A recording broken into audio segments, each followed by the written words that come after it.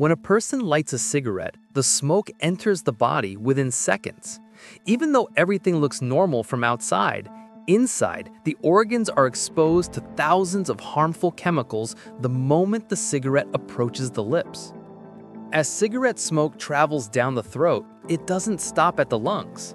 A portion of the swallowed smoke moves into the stomach, settling into the sensitive lining and beginning to irritate the tissue almost instantly. Toxic particles from cigarette smoke enter the intestines, where the body absorbs them into the bloodstream. These chemicals spread through the blood vessels, reaching every organ with each passing second. Once inside, cigarette toxins quickly circulate. The lungs darken, the heart strains, and the blood vessels tighten.